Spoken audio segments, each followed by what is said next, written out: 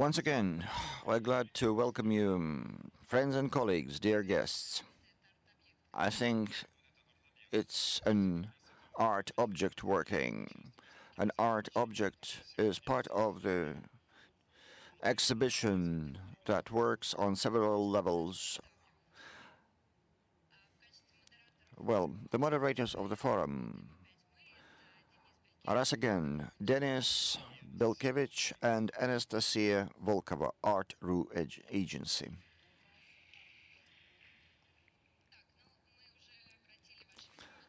We've already attracted your attention to the exhibition, which is called Without Limitations.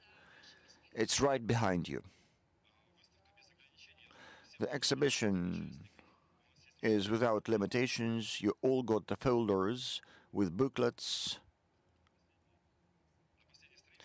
At the last page, there's a map, the map of the exhibition, which describes the areas of the library that you can visit during the coffee break and the lunch break, or you can leave this session. The exhibition will be open for 2 days, and tomorrow at 10 a.m. there will be a special session where there will be 7 curators of the art schools and the exhibitors.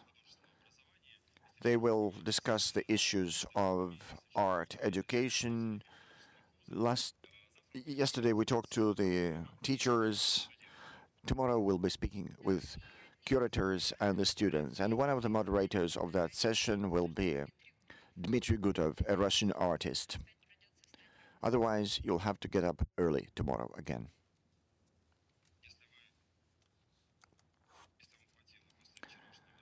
If you are strong enough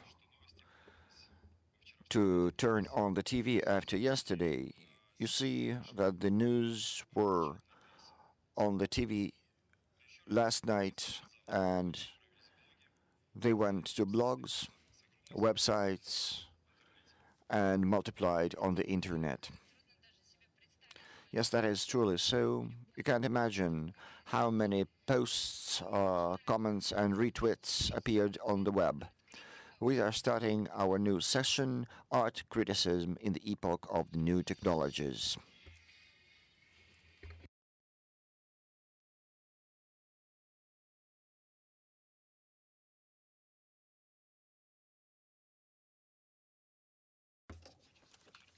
I would like to emphasize it's for the first time that we have collected the leading world art bloggers and specialists in social networks. Krak Vartanyan, Hyperallergic Project, Samantha Kahl, Red Book Studio, Shanghai, China,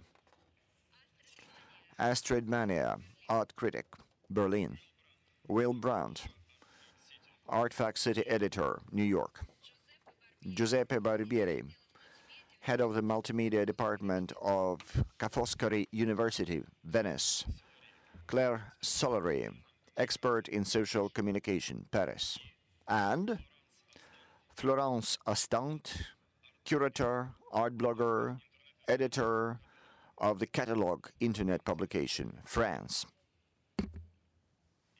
And the main contributor for the first session will be an art blogger and an editor, Julia Kagansky.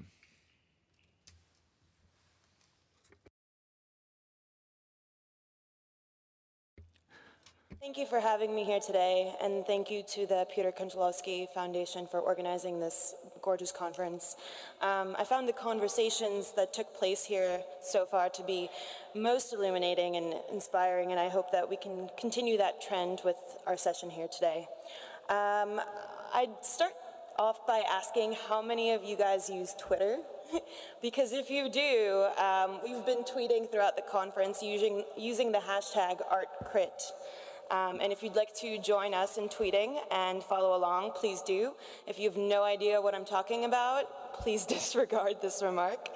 I also must confess that I had an entirely different presentation prepared for today's panel, but given the conversations that took place yesterday, I thought it better to speak less about how art criticism takes place on the web and perhaps focus my introductory remarks about why this conversation is necessary to take place online and why those web-based discussions are still valid despite taking place outside of the academic context, as it were.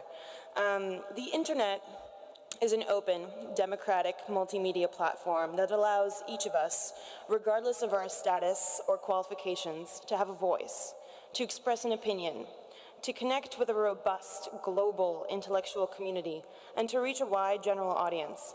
It's an incredibly powerful tool, and it serves both amateurs and experts alike, which can be disconcerting for many, but it needn't be. I think we all know the internet is vast, but here are some quick statistics to give us a sense of scale. There are nearly 2 billion internet users on the web. As of May 2010, there were 152 million blogs. On average, about 120 million tweets per day take place on Twitter. And on average, about 35 hours of video are being uploaded to YouTube every minute, and 30 billion pieces of content are shared on Facebook each month. These numbers are staggering and kind of hard to fathom, but I think it's important to keep in mind because with newspapers all over the world eliminating art criticism from their coverage and many print publications closing their doors altogether, can we really afford to ignore such a huge publishing and distribution platform as the internet affords us? The conversations online are happening with or without us. We can either choose to engage and attempt to be stewards of those conversations to help shape and elevate them, or we can bury our heads in the sand, deem this discourse as base and beneath us, and risk becoming increasingly alienated from our quickly disappearing audience. By not bringing critical discussions of art to the web, we are isolating ourselves from the very contemporary culture that gives shapes to the contemporary art of which we write. And as more and more artists begin to engage with and respond to the effects of social media and digital technology, how well equipped will we be to analyze and evaluate their work as critics if their sensibilities are completely foreign to us? Now, I'm not saying that the web can ever replace the kind of deeply thoughtful, insightful academic criticism that so many of us hold dear. I will concede that it's often difficult to consume that type of content through the glow of the computer screen, with the many distractions of email, Facebook, and Twitter, and so forth pinging in the background. Attention on the web is hard to capture, and it's even harder to keep. Внимание в интернете очень сложно удержать, а еще более сложно. Criticism on the internet privileges shorter, more conversational material, and places a higher premium on visual content like images and video. But I would argue that the two forms are not mutually exclusive, but are rather part of one self-sustaining ecosystem, and that the latter form is actually becoming more and more necessary to ensure that the former survives. The internet makes it possible for us to take art criticism down from its pedestal and make it more accessible to the general public. This is not a travesty, it's a necessity. Judging from the discussions that took place yesterday, I'm sure some of you may think that this notion is flawed or foolish, or that it's not the role of the art critic to engage the public in this way. But I believe it's absolutely imperative for the profession's survival. Who are we writing for? Each other? How much longer will we be able to go on in this insular fashion if the greater world at large cares nothing for our practice? This isn't a question of dumbing things down. It's a matter of adapting to a new, radically different, and hugely important communication medium. It's a matter of supplementing our existing practice with new practices that are consistent with the requirements and rules of engagement of this new medium. It's about being open to and promoting conversation. It's about creating a gateway into our world. I'd like to end my introductory remarks with a quote by the American art critic Jerry Saltz, who, in addition to being a 3-time Pulitzer Prize-nominated critic for New York Magazine, also maintains an active Facebook page and Twitter account and engages with his audience regularly in the comments therein. In an interview with Art Info a few weeks ago, he said, I want to speak about art more directly and more often to anyone who will listen, anyone who loves, is interested in, or skeptical of art. Even if they didn't go to art school or don't know the lingo and the secret handshakes, I want an inversion to take place. Instead of the one writing to the many in a hierarchical critic on top structure, I want to be involved with the many speaking to one another, coherently, with pleasure, provocation, vulnerability, humor, and passion. I'm not interested in being the main speaker. I want to hear, listen, heed. I want writing to form moving communities and temporary bonds, be a vow, create a chorus, be a crucible of doubt and agency, be a living text of different compulsions. I want to enter what Cezanne called a shimmering chaos. Many have criticized me, and this is dumbing down the conversation. They could be right. From my experience, these conversations have never been dumbed down or anti-intellectual. Anyway, these last 5 or 6 years have been the richest of my critical life. And I'd like to echo his sentiments and give the floor to my fellow panelists to give their opinions. Do you think that we are losing something by engaging on the web, or are there new opportunities as well as new challenges being presented?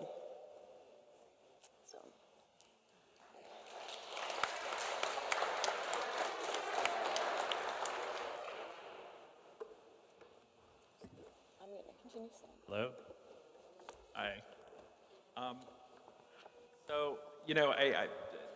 I think there's a lot of perceptions people have about art bloggers and people who write online that aren't necessarily true. And one of the perceptions is a lot of us don't come from the art world in certain ways.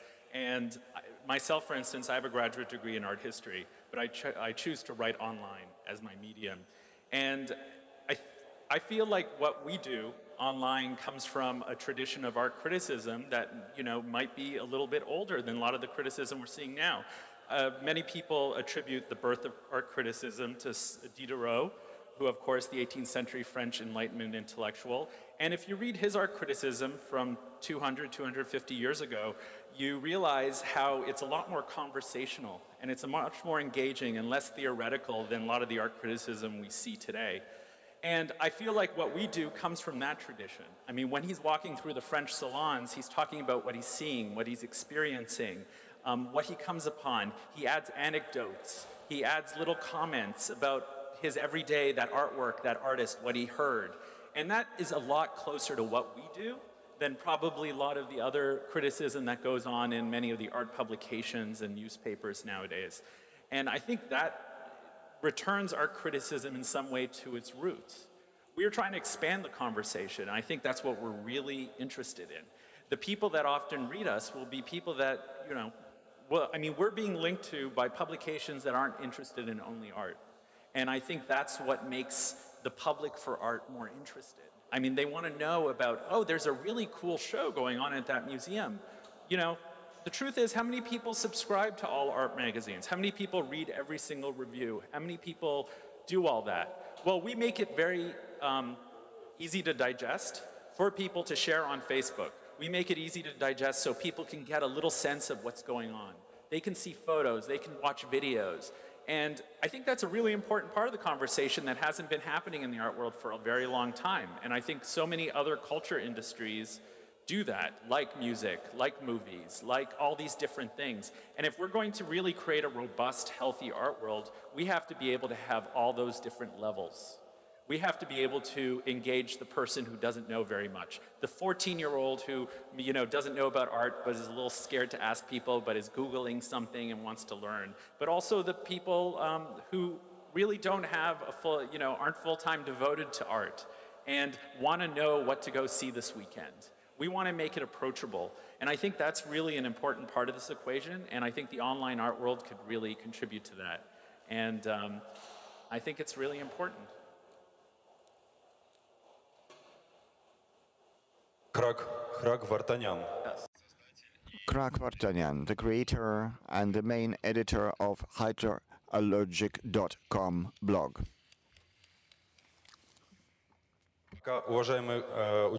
While the panelists decide who will be speaking, I would remind you that in your notepads there are nominations for the prize. 3 out of 5 candidates are here, and it depends on how they present themselves. And after you've studied the blogs, I hope most people in this room are subscribers to those electronic media. And today's presentations will allow you to make the right decision, because you will have to vote tomorrow. I'd like to speak to, Hrag, what you were saying about opening these dialogues up to people who otherwise wouldn't be involved. And you say, 14-year-olds and people who are outside the art world, who don't know anything, who might need to be educated and engaged. I think there's also a role for blogs engaging people who are in the art world, who are already actively engaged but have no voice in a sense. At AIFAAR City, we've run for years now. For a few years now, Image Management, which is a series of image essays in the fashion of, say, John Berger, by prominent artists who have obviously a role in the art world, but not so much a way to directly deliver their ideas about how things work and how they should work to an audience that can then discuss it. And I think also discussion is a major part of this. I've written reviews where the review may have been good, but the comments after the review, the people saying I'm wrong, and me going back and getting in huge fights with them is actually more, I think, more educational for a reader and brings things into better perspective. It shows you what's at stake. It shows you, who thinks this and who disagrees in a way that print criticism can't. Print criticism, by the nature of the publication and the fact that you're publishing one to many, dissuades people from lobbying in their own views. And I also think that there's something to be said for the distinction between blogs as, especially in the art world, as a community and blogs as a publishing method. I think that it's easy to forget that part of our legacy in a way is whether blogs become a tenable business model. There are very few people blogging about art full-time who can pay all their bills just from blogging. It's similar to the situation freelancers have been in for years. That question of making this sustainable is going to affect the quality of criticism. Every day as an editor, you face decisions about whether you tell someone to write a review and they go and spend a week writing some long, in-depth, wonderful theoretical piece of writing, or you give them a news stub and say, write up the story somebody else did in 3 paragraphs and get a bunch of hits for it. As long as we're worrying about traffic and what's going to bring people in and make us money, frankly, we're going to have trouble writing criticism, I think, that stands on its own in comparison to print. That's not to say that we're always going to be worse, because I think that the dialogues, as I said, that emerge are far more informative than reviews can be on their own.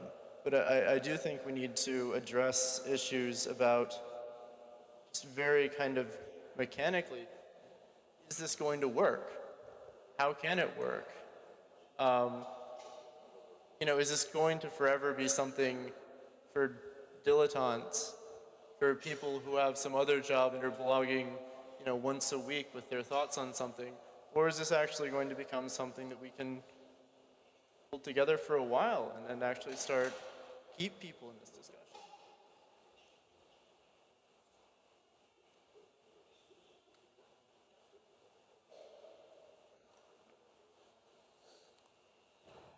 Пока Саманта. While Samantha Kalp from Red Books Studio is preparing to talk, I will present the previous speaker, Will Brandt, editor Artifact City, New York. Well, thank you to Julia Will for starting this off. I guess I wanted to speak a little bit about where I'm currently working and the state of art publication online and just the online space in general in China, which has very specific, different context than maybe the rest of the world. And I realize it's unusual. I mean, I think of all places to talk about the unique challenges China is facing, being in St. Petersburg, Russia. I'm sure people also know, have their own perspective on what's going on there right now. But for one thing, I know who's been in the news a lot in the past year is the artist Ai Weiwei. We were talking about him this morning as well, and as a really prominent Chinese contemporary artist who has also been a critic, an educator, curator throughout his many lives. And the very fact of his presence online in the Chinese internet over the past several years, really, which led to his imprisonment earlier this year and charges being brought against him by the Chinese government for tax evasion. There's a lot to be said about him, and I kind of wish even if he was here, what he might say, but at least in its relationship to art, China, the online space, and criticism, even if a lot of what his blogging has not been strictly criticism, although it has included some of that. His blog, his Weibo, which is like Chinese Twitter, because Twitter is, of course, blocked there, and other platforms in the sort of parallel Chinese internet. The very fact of his presence online as an artist, as a cultural force, has led to a public discourse about his work, art in general, and the role of an artist in society, which is a lot of what art criticism and art, cultural criticism has to do with, has brought that into the public conversation of people who have, very little to do with art, as well as those who are experts. I think that would never have happened before, and I think that that's, a very strong case of why at least this type of forum is really important for places like everywhere, particularly in China currently. It's something very unique, and it's interesting even to look at Chinese artists of our generation who are pretty much across the board. Most Chinese artists are all on their version of Chinese Twitter, as opposed to, I think in the States, Twitter is still something that's maybe used more by writers, critics, people working with new media and technology, whereas even a lot of really respected Chinese older art critics, art professors, people sort of from the academy and the traditional institutions are all on Chinese Twitter as well, and sort of seeing that, just seeing the possibilities of that, as well as, of course, like the negative part, and the unique challenges of working in this new space, which is so different. But I just wanted to say, I think, the many different internets that are in the world, because they're not all the same, this can have a very special function in different contexts.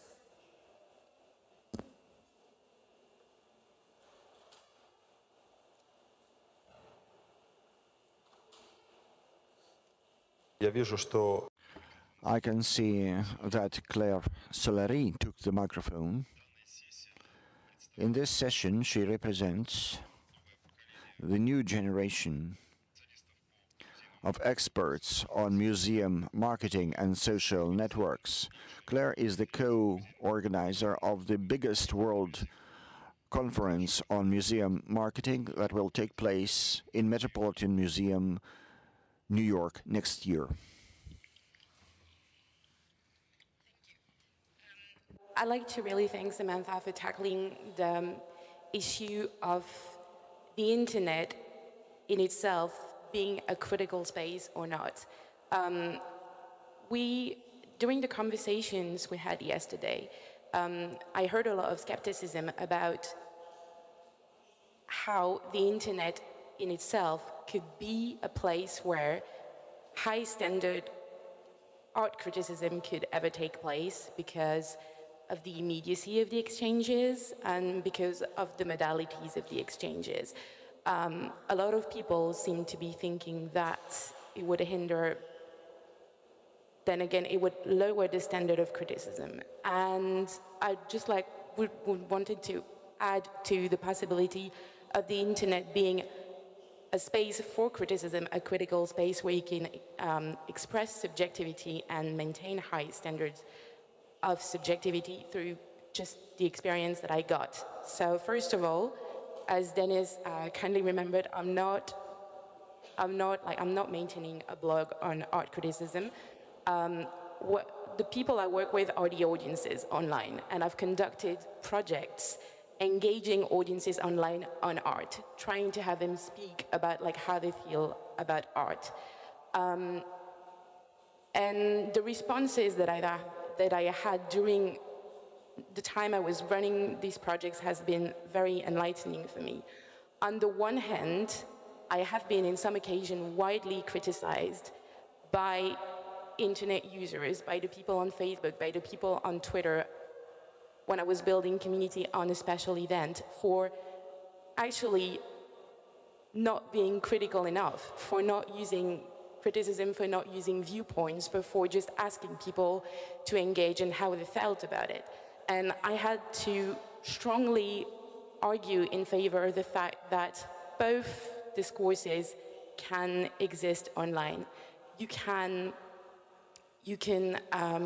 leave a space to subjectivity, and a lot of very advanced arts institutions in the world will do so by putting online extremely advanced curatorial content, a lot of extremely high standard and quality content that creates a lot of stimuli in people. And I don't think everyone was born to be an art critic. So every internet user that comes across an arts platform that offers curatorial content is not going to become an art critic. But there are some stimuli out there on the web that enable people to develop a taste.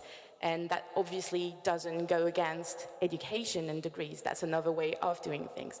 So I was widely criticized for trying to replace subjectivity standards with something else. And on the other hand, with proponents of sharing and engaging audiences only, I have been widely criticized because I always maintain that there is a possibility that we can make discourses online, that this is possible, that these discourses coexist, criticism and engaging people all together. And yeah, I think over the years, this is what actually have surprised me the most, how people are prompt to actually are craving for authority, are craving in the sense of like viewpoints, subjectivity, content, and not that, I mean, it's not, the internet is not only about like speaking your voice and sort of like flattering your own ignorance on art. I think it also gives a strong opportunity for people to develop a critical sense. And that is pretty much the message I wanted to deliver to you from an audience viewpoint. Thank you. Thank you, Claire. So, Спасибо, Клэр. микрофон упал в сторону Флоренс Астанд. The microphone fell towards Florence Estant. I think I would like to emphasize what Claire has just been saying, as the fact that there can be in-depth critical writing online. And I've been running an online publication for 2 years, which is called Catalog, and it's catalogmagazine.com. And this is a magazine which runs between Paris and London. And I'm co-editing this online publication with Colleen Milliard, who is the UK editor of Modern Painters. And I myself work as a curator at the Dallas Museum of Contemporary Art. There's something that I would like to first emphasize, is that there is always this drastic division we make between the publication online and the printed publication.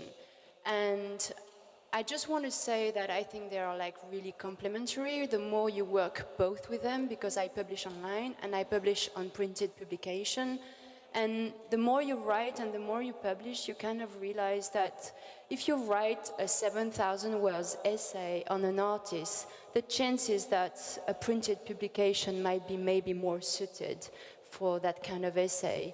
And there's a lot of new formats of writing that are being created now online, shorter formats, like for instance, we've been doing a lot of very short paragraphs of people who are talking about a work of art they've seen recently. And that's a short piece of writing that works very well online, or interviews. And there's a lot of new things to explore in terms of writing. And I'm not only talking about length, of course, but we realized that the more we would publish like very long, extensive essays, they would tend to be maybe less read than the rest, because what's really amazing now when you're doing a publication online is that you can actually see how long someone has been spending reading a page. So you can see if it was 3 seconds, 4 minutes, 10 minutes, 15 minutes, or like an hour. So you can actually see the impact of what you're publishing very quickly. Where it's being read, is it in India, Canada, is it in New York, is it in Paris, or Vienna? And I think to come back to this complementarity between them, I think you both need a publication like Art Info, which gives you a lot of flash and what is happening everywhere at every second, but also publication like After All, based in London, which also has an online publication, very long essay.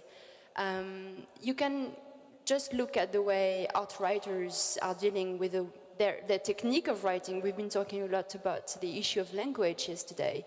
And I remember like very good art writer called Martin Herbert, who's writing for Freeze. He's going to a show when he has an exhibition review to write, and he has the iPhone with him, and he's almost writing most of his essay while being in the exhibition, which can create a very new form of writing style in terms of exhibition review, and you can actually see maybe this kind of format is going to evolve in a different way. And he's, again, a very good writer using this new technique of writings. Another point I would like really to emphasize is the problem of fundraising, because when you're running an online publication, it's very, very difficult to convince potential fundraisers that what you're doing is actually rigorous, that you're producing in-depth critical writing, that you have an editing board, you have a committee board, you have some translators, we reread the text, we have like a lot of exchange with writers, we pay them, and that we have this kind of professional, chain of actions that is going on the same way as in a printed publication. And in that sense, I would kind of answer to Marek Bertelik, who yesterday were asking what the young generation could expect from the AIFAAR. I think that one of the things that would be very interesting to work together is the way we can convince big institutions about the legitimacy of online publication that would facilitate the way we fundraise our publication. I'd like to come back as well to the question of territory, because there is this kind of cliche about the art world being globalized and that everything is the same everywhere. And I just want to say I don't agree with this, because as a curator, you travel everywhere, doing studio visits, you meet people in institutions, and some things are globalized, of course, but when you're really spending time with artists from Tokyo to, I don't know, London or Texas, where I'm working right now, you see a drastic difference between, I don't know, let's say Houston and Austin, just within the state of Texas. So I think it's the same thing that happens with writing and publication. You just want to start with a territory, you just want to start somewhere. And you just want to start with art scenes that you know very well. And in our case, it was Paris and London, which are centers. But when you start your publication from a center, two centers, which are Paris and London, then little by little you have to learn how to develop, and I again refer to what Marek was telling yesterday. You try to develop discussion between peripheries.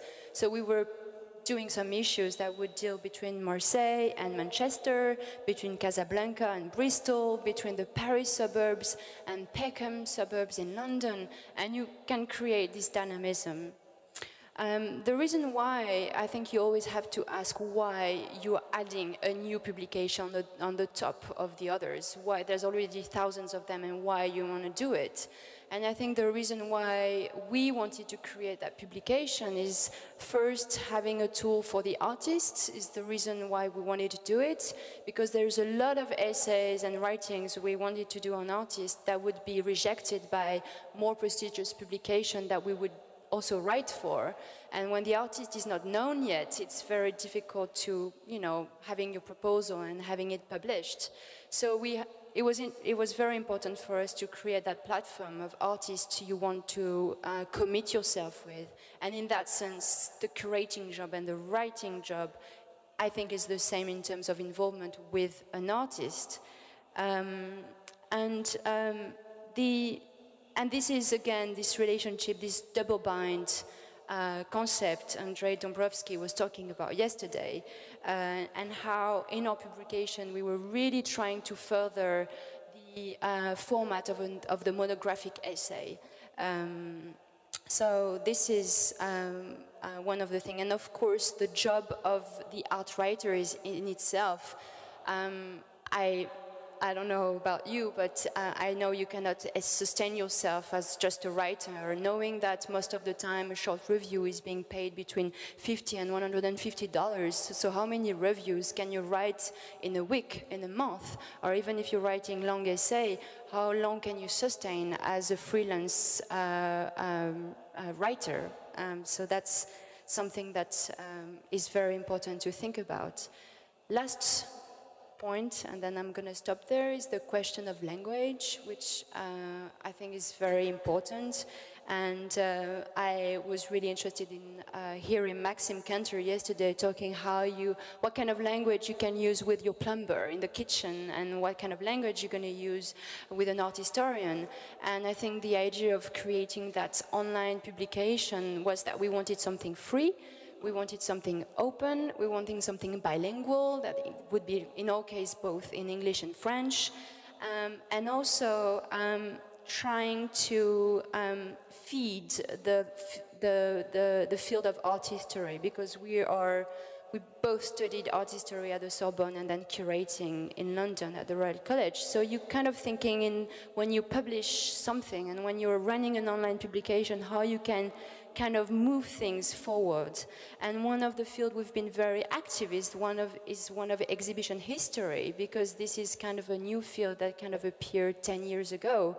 And it's been 10 years that this field has been very important. So we had this section in the magazine called Exhibition History, where we would invite artists, curators and writers to remember an exhibition, not a historical exhibition, but an exhibition that they have seen like 5 or 8 years ago. So something that wouldn't necessarily be historical, but something that wouldn't be like a very hot review of something that happened just last week. You can actually do something that is very historical online. I know it sounds obvious, but sometimes it seems there is a confusion with this.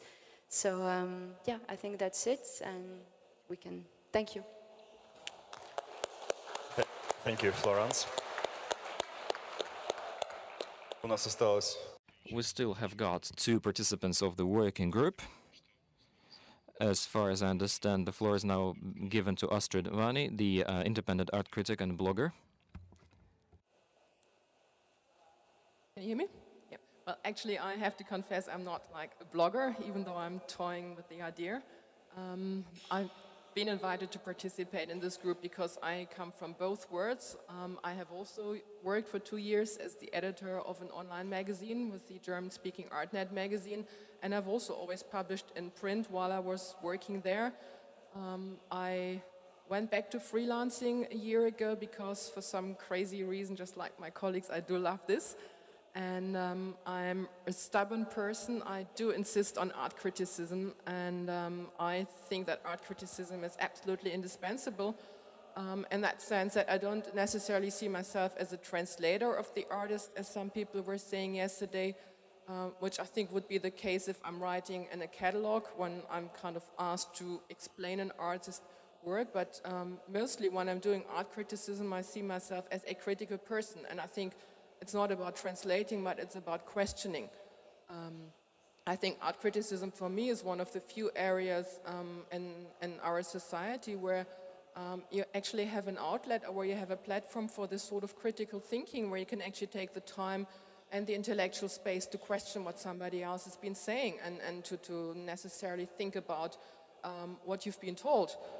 Because there's so much writing in the art world by press releases, by all the museums have like press departments. I think there's actually probably too much of like content that's already been produced before the critic actually comes into the play, and before as a critic you can actually see all these things. And one of the problems I see is this certain laziness, it's a lack of time, it's a lack of money, which I will come back to because I think I absolutely agree with you. Nobody ever wants to talk about money, but it's a pressing issue. But because of all these factors, I think a lot of art writing consists of rephrasing a press release. And the job of an art critic, I think, is to actually read the press release and look at things and compare them and not trust the words that an artist has uttered, but to actually see, is this true? Question this, question everything.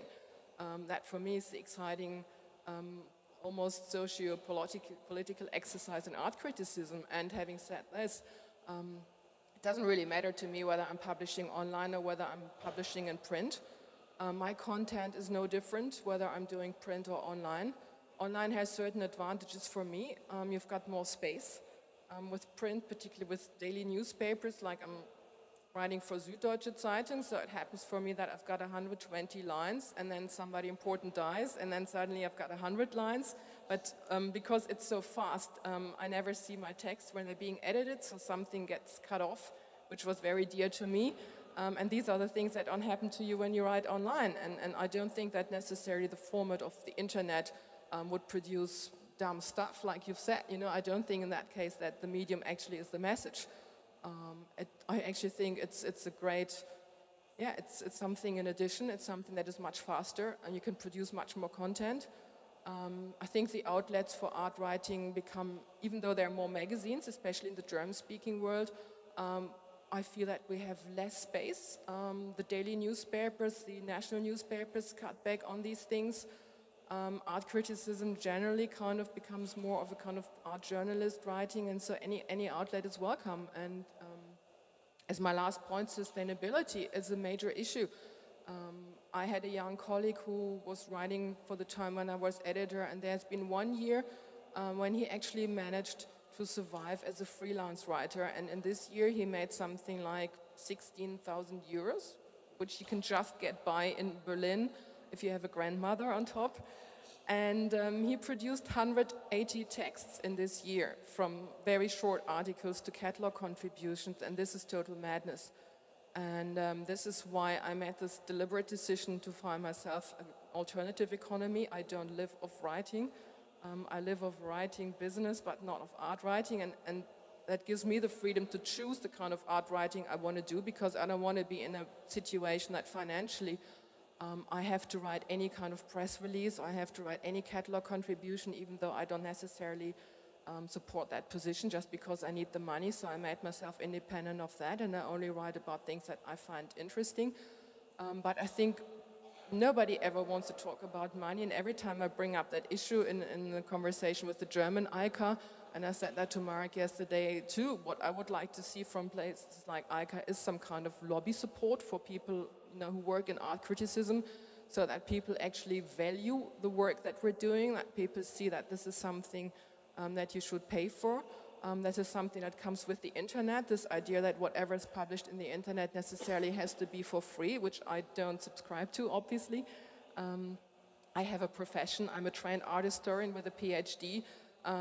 You know, so I have an expertise. I've been running around through art exhibitions since I've been 16-year-old, and I'm always saying, like, I'm arrogant and snobbish in this. I want to be paid for my expertise and my time and the years I've been surviving in this crazy, beloved world.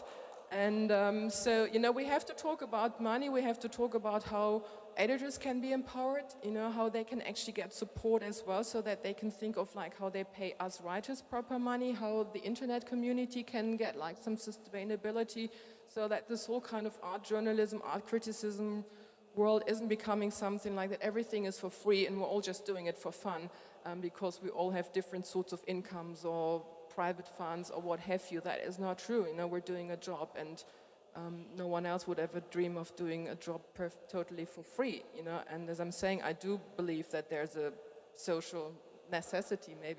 Maybe I'm an old nostalgic generation, but I do believe there's a certain necessity for the kind of work that we're doing, you know, on some kind of even political level. Thank you. Thank you, Astrid. У нас остался еще один участник. We still have got one more participant, a professor, Giuseppe Barbiere from the University of Ca' Foscari, Venice. And I would like to ask our producers to launch a video that will make a preface to Barbiere's presentation. Così ci posso parlare sopra. Io sono ancora più vecchio di tutti quelli che abbiamo. I fully agree with the previous speakers. I will be speaking about our university today. This is a university in Venice.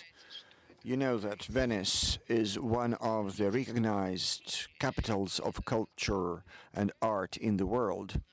And probably because of that, our university has always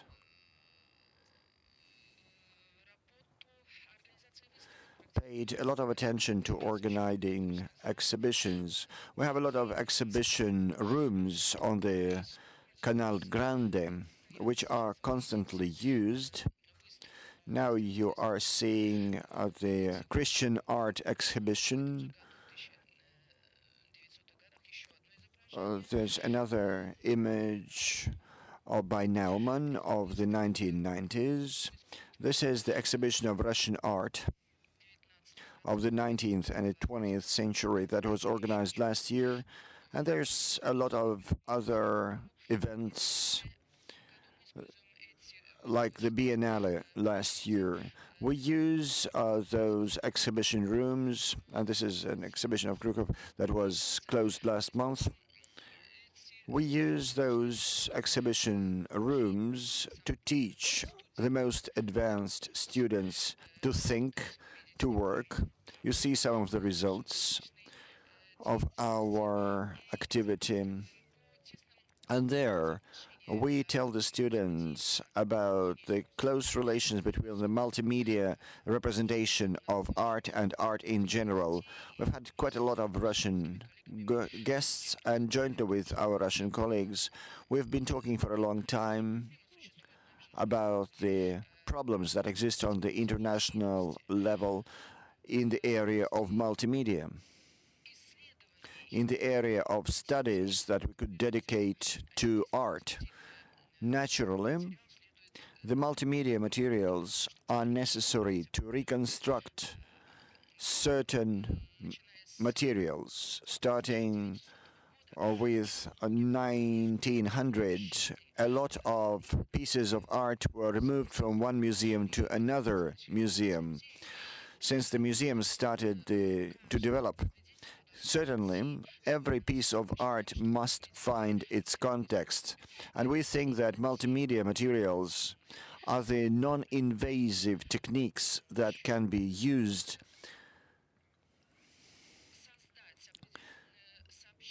to create a certain message, a certain lighting for the piece of art that we want to exhibit. So naturally, we advise our students and professors to use multimedia to create the content, to create a multimedia content accompanying a piece of art,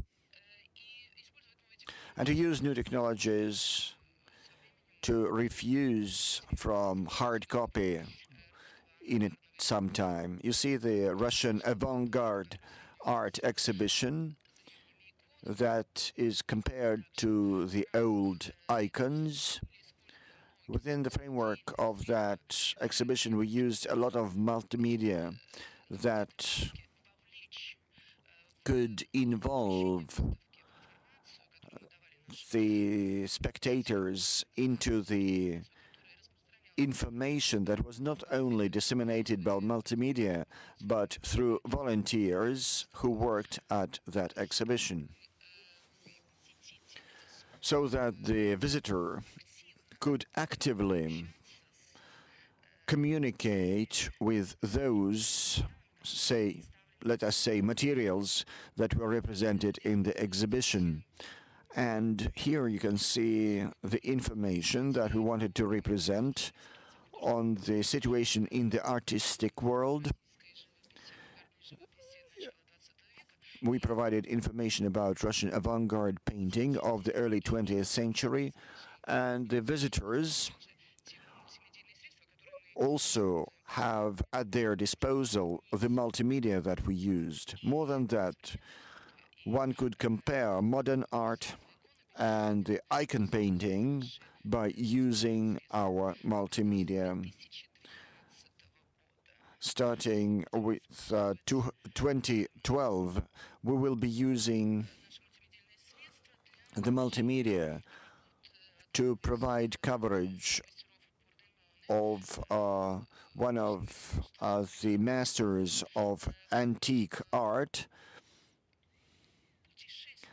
art of the antiquity, which will be like a journey into that art of antiquity, and we will thus involve our spectators and visitors.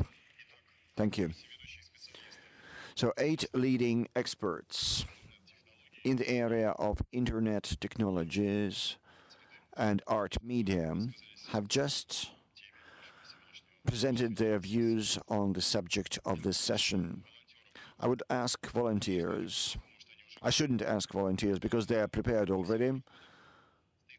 In all the aisles, there are volunteers with our kerchiefs. I suspect there will be a lot of questions, so whoever raises his or her hand first will get the mic. Yes, Nina Gidashvili was the first. I apologize, but I have a question, maybe not on this subject.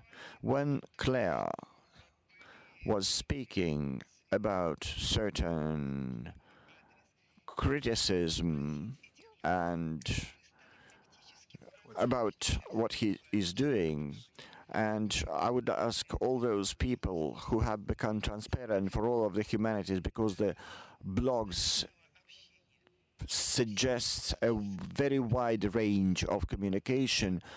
How did you feel about that criticism? What is happening with your internal world? Do you just cast away those negative flows of information? Well, the applause is a great thing, and that is a psychological support, but do you read everything? Do you read all the derogatory information? Do you tell your mother or your neighbors, well, do you say to them, like, they don't understand what I mean?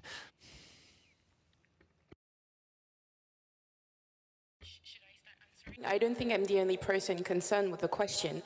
I'm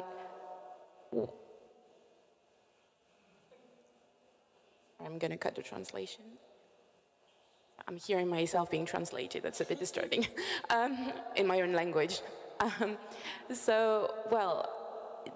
The thing that I found engaging people on art projects is that there are, from my own experience, much less criticisms, harsh criticism, and especially insults that you might imagine there is. actually the people who engage on art are already people who are selected in a way. They've not been selected by an authority, but they've been selected by their taste of art, their enjoyment, and their will to come and engage with us. Means that generally what we are going to get is not the YouTube kind of insults that you would have on random videos everywhere on the web. We're talking about a complete different level of engagement where people most of the time are trying to be constructive and are trying to engage in a conversation, which would mean, because it's not because you're online that you do not respect the rules of engagement of a normal conversation, that you would try to not insult people. And I think that, again, there's a craving for knowledge. There's a craving for content, for knowing more about the art that I think prevails upon being insulted, which I can safely say I've rarely been, because also when you respond to people, when you engage, when you moderate, when you're out there, I think people appreciate this. And only for this only, they will most of the time appreciate that you are talking back to them, and this is how I have pretty much solved all the problems that I might have had. So, but that would be for my part. This is not absolute knowledge. So if anyone would like to I'd answer. like to add that it also depends on the platform. The types of conversations that happen in the comments of your blog are actually quite intellectual often. And the types of conversations that might happen on Facebook are often less so, because maybe somebody didn't click through and read the full link. Maybe they just saw the headline and it's more reactionary. However, you know, on the blog post, they're probably engaging with your full discourse there. And so it can be something a little bit more advanced. I've also had really wonderful conversations on Twitter, back and forth with my fellow writers, with artists, with just general people who jump in. And it also depends on the platform, and very rarely is it something that is hostile. I think the last comment I got on a piece I wrote was calling it something like trite and useless. So maybe I have some ground to talk here. I think there's a beauty to argument. And I think there's a reason we're sitting here in like a semicircle having a panel discussion where we talk back to each other rather than this being some kind of lecture series. Criticism can be very, very harsh. I've been called terrible things. I've gotten emails wishing me luck in my next career. People are mean. But I think that comes with energy, that comes with caring, that comes with having some stake in the art you like being portrayed positively and the art you don't like dying a horrible death and never being mentioned again. And if you don't have those biases and you're not willing to fight for them, I'm not sure why you're in this low-paid, stressful career of art writing at all. I don't understand it. I think you have to like fighting on some level, and if it's occasionally harsh, that's okay.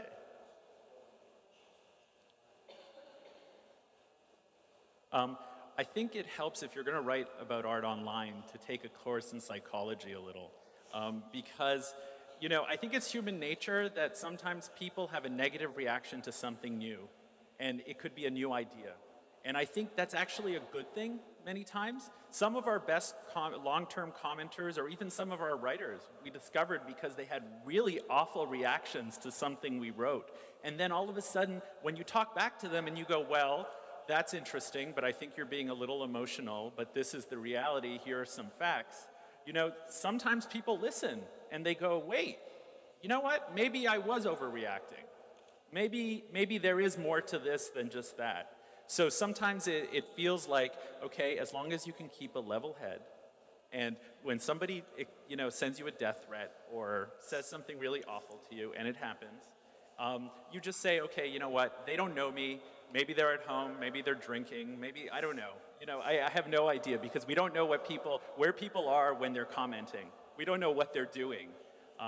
And sometimes you just step back and give them that room to vent. And sometimes they need to vent and then they think of it rationally. And I think that's important because, you know, we're human and we have certain emotions and we can't separate those away from our intellectual lives sometimes. I wanted to add to that the harshest criticism me and my colleagues ever had was actually not from readers. There was very few actually, more so when I write online than when I write print.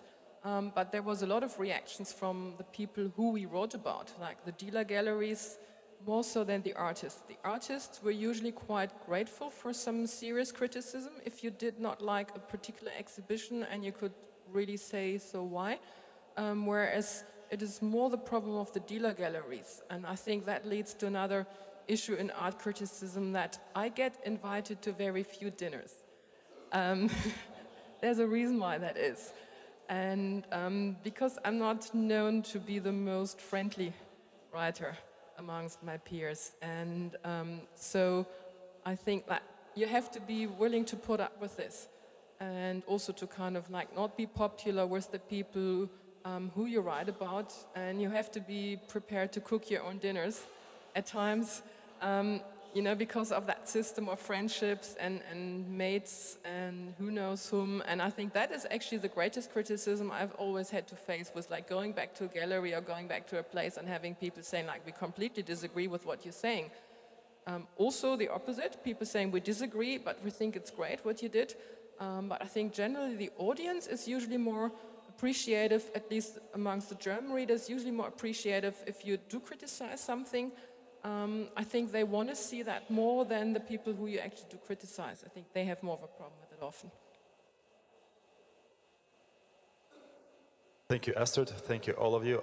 Я хотел бы обратить внимание, Нина Викторовна. I would like to attract your attention. Nina, you've asked a very good question. You asked a question of Claire, but everyone thought it necessary to answer it because that relates to everyone. I think we can see more questions here. Maxim Kantor.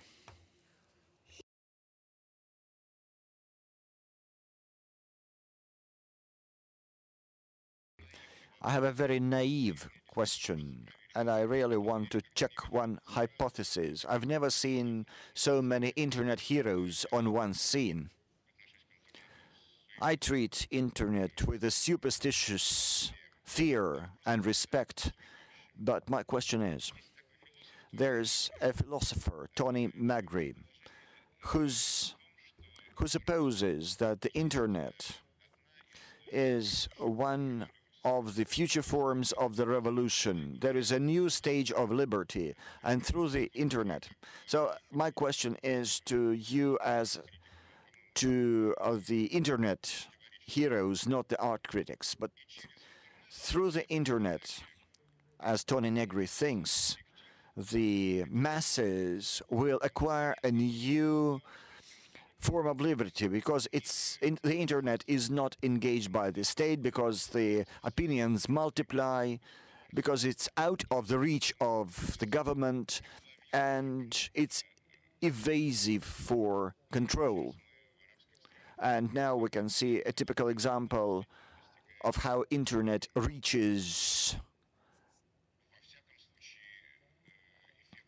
achieves revolutions in Arab countries. I don't know whether that effect will hold on, but that is possible. I always contradicted Negri, saying that even this form of communication will be engaged by the state, by the government, sooner or later. And this form of communication and the new liberty will be used by people to enter the existing niches, and that will increase the number of jobs. That is, in this case, I'm just checking this hypothesis, and I'm asking a naive question without any backthought. My question is, do you believe yourselves to be the bearers of the new form of liberty, or you are expecting that the internet will be perceived by the government as something that needs to be engaged? Astrid is talking quite convincingly that this must be paid, but this is work. Yeah, this is work, and work must be paid. That's reasonable. That's right. In this case, there is a small contradiction between Astrid's liberty and a desire to be part of the system that pays. To what extent this space between lunch and salary is the real space for fighting? Are you for liberty or for being engaged? Do you want internet to provide you freedom from any party, or you expect to be eaten up by the government at some point of time?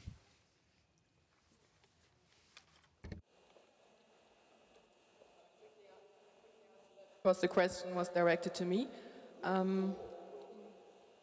You addressed me. I just briefly say that, and I would love Claire to say, Samantha would love to say something about that because she's from China. Let's put it this way. When I'm writing art criticism within the context of an art magazine, I want to be paid. If somebody came up saying that I can't do these things, that art exhibitions will be censored, if my liberty was at stake, I would blog for the hell of my life without expecting to be paid. There's a difference in kind of like which institution and which format I actually operate. You know, the one thing is a professional platform, but if we're talking of revolutions, you know, yeah. I mean, any kind of medium of expression has always been under some sort of surveillance and censorship. It doesn't matter whether you're talking oral speech, freedom of assembly, books, pamphlets, you name it, you know. I mean, the internet for me is maybe a more accessible, in certain countries, a more accessible medium, but necessarily just as good a medium as any other medium that, you know, it's probably as good as the government in the country you live in. I think I should pass on to somebody who's, you know, living in a country that's, you know, where these freedoms are much more at stake than, you know. Yeah, just to quickly respond, I guess, to how the first part of the question framing, you know, is the internet the ultimate form of liberty that will never be impeded by government and stuff? I mean, obviously no, because, I mean, I think probably no, at least where I live. I mean, and even I think I'm not as up to date with some of these current things that are before U.S. Congress about, and the EU about, you know, under the veil of copyright and copyright protection, but these things will be IP tracking and whether or not peer-to-peer downloading will continue. And I think we're at a very interesting point. Nobody really knows, but obviously, even at this point, governments, all different governments have been interfering in all different ways with the internet in all different countries. So I think the basic answer to the philosopher would be no, but I do think what's interesting, and even just about what I've experienced and seen in the Chinese context is, and maybe for all of this, it's like whatever is you know, we're maybe not in a new, completely free place, and some of the old hierarchies and some of the old censorship and restrictions and surveillance and everything starts carrying over and forming in a new way in this new space. And I can't say whether it's definitely not totally free. It's not totally unfree either, and I think there's this, even for the Chinese case of Sina Weibo, which is like Twitter in China, that has had an, you know, unparalleled, it's an unparalleled development in terms of Chinese freedom of expression online. It's as free as it's ever been, is on this particular platform. Still on this particular platform, because China wants, you know, technologically, it looks, you know, they want to develop these powerful technologies, platforms, be seen as a technological leader around the world. So they're not going to block the platform, but what they actually do is employ, and this has to do with work in a way also, is there's something called the 50 Cent Party, or the 50毛 Party, which is like literally a small army of people who are, lower working class people who are employed to get a very, very small amount, like less than a penny US for every comment they delete. So they're literally, it's a manual, it's a human-driven labor of how the censorship is being done. It's not just through technological means of filtering and stuff. So, but there's a gap between when some potentially sensitive comment is posted, or potentially sensitive image, or news, or a link to a New York Times article that nobody likes, or whatever it is. There's a gap between when that goes out and then it gets retweeted and repeated and disseminated throughout the network on this platform. Even then, the original posting may be deleted a few seconds later. Already it starts to disseminate. And then I think that space and even that amount of time between when the new posting goes online and when it gets deleted, that particular space, and however long that is, and I guess metaphorically, that space could be longer or shorter depending whether you're in a more free internet context like the USA currently, or China, or even someplace that's more restricted than China, like Vietnam right now has even more internet platforms that are blocked than the Chinese government does. That particular space and how many seconds, how much time there is between the initial posting being deleted and how much time it has to disseminate or even be screen captured and then posted as an image, because it's harder to search for the images because there's no text embedded, and that represents an interesting space of possible freedom, and I think looking at that is interesting because it's a very gray area. So that's, yeah. I understand, because you're censorship. It's also about the economics of it, and I want to use a concrete example because I think this is where globalization helps us. In the case of the Egyptian revolution, we actually had a writer, somebody I was following on Twitter, who tweeted out that I want to write something, can anybody, hire me? And I wrote back, and he ended up being a writer for us as a result of this. And he didn't have any publications in Egypt or locally that he could publish it. He was a Syrian national living in Egypt at the time. We employed him. And he was the first one to start writing about discovering that graffiti and street art was appearing after the revolution. People were starting to have a voice on the streets. And I think this is where globalization helps, in that he was able to have a New York publication pay him to do the work he was doing. Because there were no other mediums. And we found each other through the internet. And there would be no other way that a publication our size could possibly have a full-time journalist in Cairo covering a revolution that happens. So in that way, we were supporting his work economically, but we were at the other side of the world. And I think the internet offers that opportunity, where it's not so immediate, where relationships develop a lot faster than they do in print, where often I will hire a writer after a few hours of talking on the internet. We have a phone call, we talk, it goes really, really quickly. And I don't know any other way to find people unless I was at a cocktail party and I came across somebody and said, hey, why don't you write for us? But this way, it's a lot faster. So the economics there came from him being somewhere that was very volatile. He was in the middle of a revolution. He needed support. And through the internet, we were able to give him that support. So, that's an opportunity that I don't think existed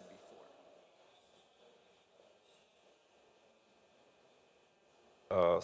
Слово предоставляется.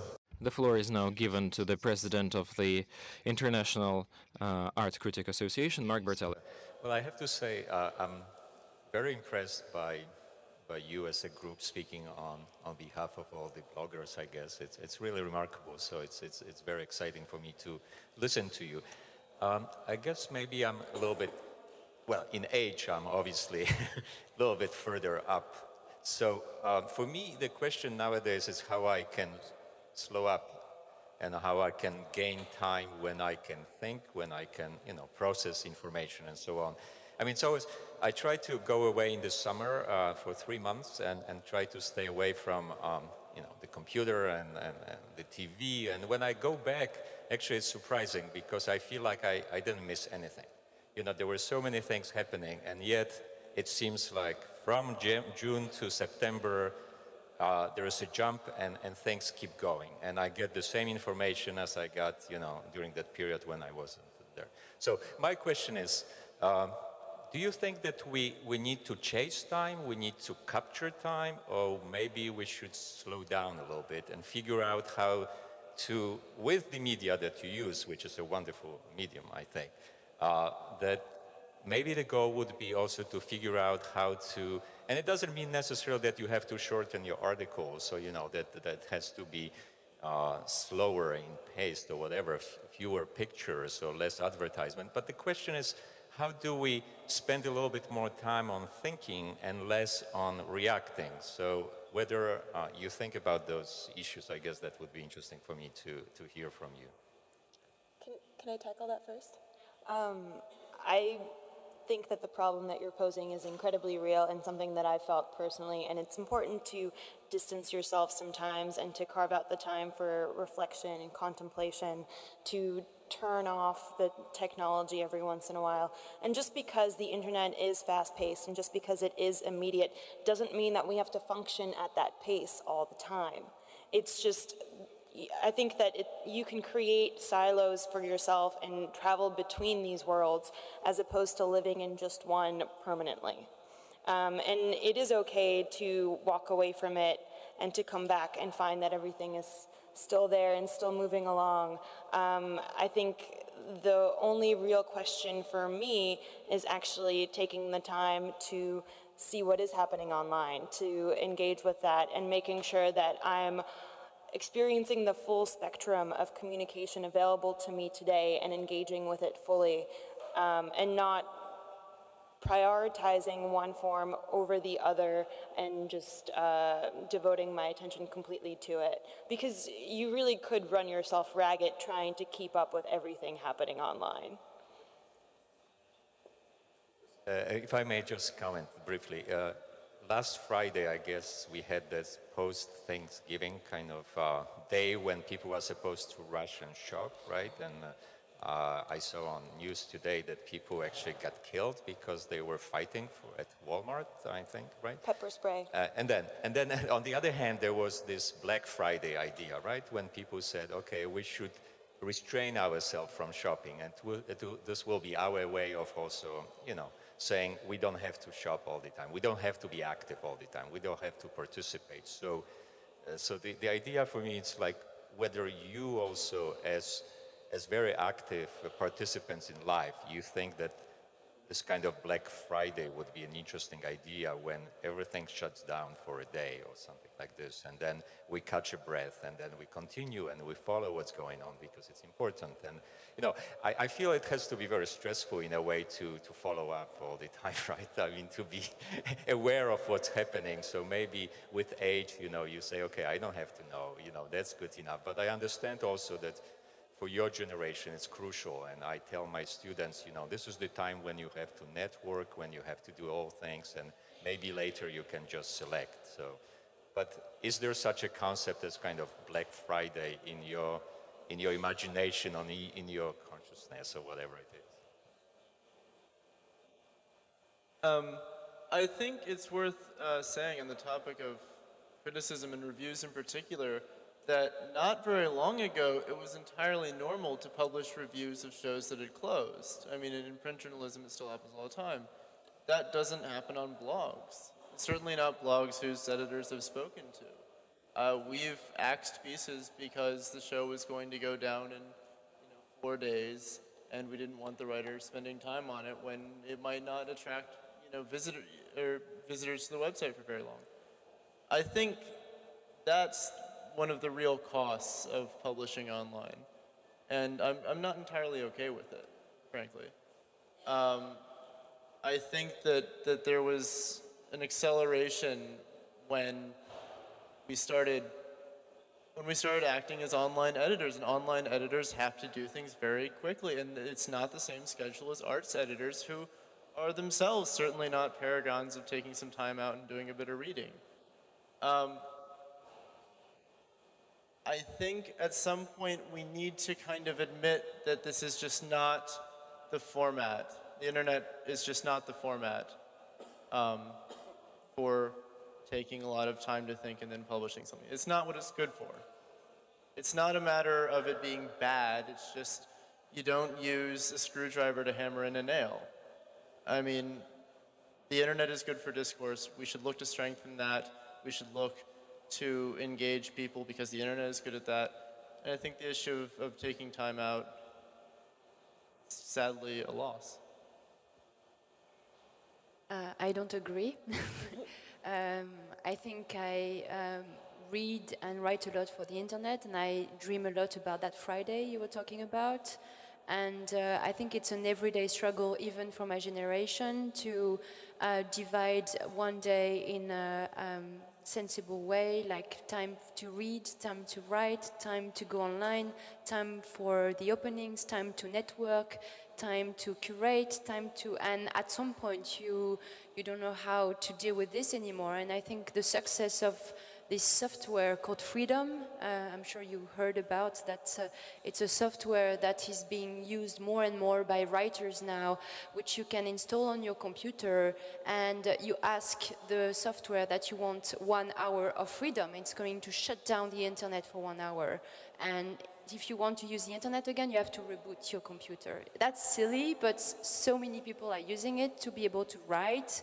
And novelists in the US, I know I've been using it a lot. So I think that's kind of a crucial argument to show that even though we use a lot the internet, we're still struggling with that pace.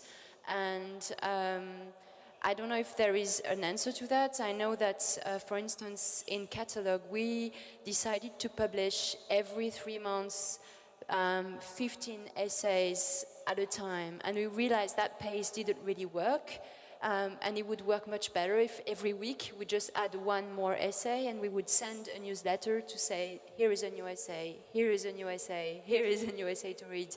And so I think I think that there is a way to slow down and be on the internet at the same time. You just have to have like a crazy discipline to be able to do it. And I think that's a great challenge for us because like dealing with contemporary art and so many shows, you have to train your eye how to filter the good information and the bad ones. And I think that's an excellent way of filtering the quality of things too. I don't know. That's my answer, I guess. In some ways, we're being very polite, I feel like, on stage, because there are certain things that the internet does better than print. And I think when we talk about art criticism, we're only talking about words. But how about art criticism that comes from video, that comes from photography, from images, from a Photoshop image? I mean, there are different levels of art criticism, and I think online allows that experimentation that print doesn't always allow. If I do a video of a piece and have commentary while the video's going, I mean, that's a form of art criticism. Yes, it's not, you know, the traditional 700 words with 1 image, but we're trying to experiment with that sometimes and try something a little different. And I think that's something that online does better than print, frankly. And I think video is a perfect example of that because it's easy to produce, especially now with smartphones. It's almost instant. I can upload something within an hour, you know, probably create it and upload it about the exhibition in the back of the room, and you're going to see it within an hour. And print doesn't have that immediacy. And the other thing is, we're part of an ecosystem in the world. So when the Washington Post writes something about something that's going on today, guess what? If you're an online publication, they might be quoting you because it's getting out there and they have the opportunity to see it. If you're publishing once a month, you're not going to be part of that conversation in the popular culture. I mean, not to say you won't be in academic and in other milieus, but in terms of the popular culture, you're not going to be informing that conversation. Because unfortunately, sometimes those conversations in pop culture happen by people that know nothing about art. And I think sometimes, especially in the US, we're seeing, we have sometimes religious fundamentalists that show up and criticize an art show. Well, where's the art world saying, you know, hey, you know nothing about what you're talking about? And sometimes the online people are the only people saying that because they're not going to wait for Artforum to publish something 2 months later because the conversation's over, you know, at least in the pop culture. And I think that's important, and that's something that we can contribute. If I may just to make some enemies. I think we own criticism of video art. I don't think print has a chance. I think I've heard writers repeatedly talk about how we don't have a language for talking about a lot of what happens in moving pictures. I've heard that from a number of people.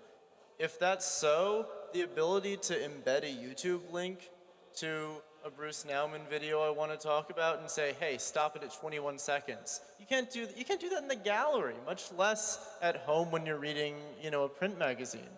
I think you're absolutely right that at some point we need to say, you know what?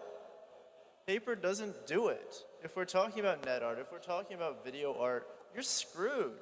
Like, you can't put in a picture of a video, and when you do, you pick something that looks kind of nice because you want to make it fit your layout, and you lose the fact that there's 30,000 frames on either side of that picture, and yeah, go on. On the other hand, if you want to look at the painting, right?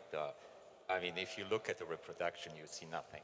I went to the Hermitage a couple of days ago, and I looked at the Watteaus and, the Rhin, and there is no comparison. There is nothing that you can reproduce, and so you have those two situations, right? And I think imagination is in the middle, and as a good writer, you also are able to convey things that people can see with their imagination, not only with their eyes, and video, because it is so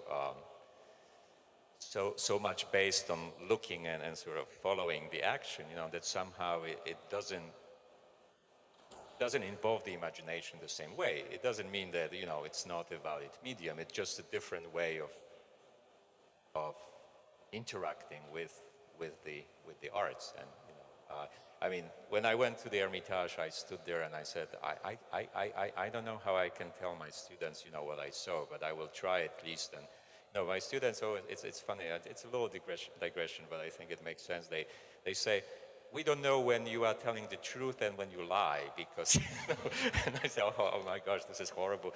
At least I teach art history, and they don't know where truth ends and when things. But on the other hand, it's a compliment, I think. I imagine things, and I let them imagine. And as artists, they should imagine. And I assume a large part of your audience is it's artists or people who are interested in looking at things. Right? Yeah, I think you have a point. I don't mean to demean in any way the fact that we can communicate about paintings and writing at all is pretty fantastic. Daubs of oil on a piece of cloth somewhere, and I can describe it to you as an art critic, and we have this vocabulary, we can actually communicate something. That's crazy. But at the same time, now that we're dealing with infinitely reproducible media being used in art context, the fact that we have an infinitely reproducible medium for our publishing, I think there's something to be said for that. It fits. Dear colleagues, I'd like you to include into your dialogue your colleague from Russia, art critic Valentin Dyakonov. Yeah, art critics Valentin Dyakonov. Speak in English. Thank you for coming. It was very interesting to hear about what you all were talking about. Different topics, but I want to focus on the navigating experience. When someone is subscribed to many blogs and someone is subscribed to many newspaper feeds, all that stuff. I think from my perspective, we are all drifting towards reading people, not blogs. I pay for my New Yorker subscription because I need my monthly dose of Peter Schaldol, and I want to be sure that I get it, because not of all of his articles are online. I don't read artinfo.com. I read Ben Davis. I don't read New York Magazine. I read Jerry Zaltz. And this is a model that is close to the Facebook experience, actually. We're conversing with people, and I, as a reader, also read people, not blogs. And that got me thinking about two things. There must be a specific internet form of,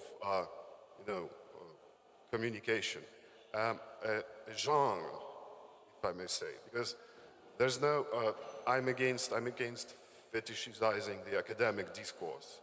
you want to write an academic article, you have a hammer and you have to nail it in the heads of your academic publication close to you. What is the form of a post in the internet that is really that is really born of the internet as a structure?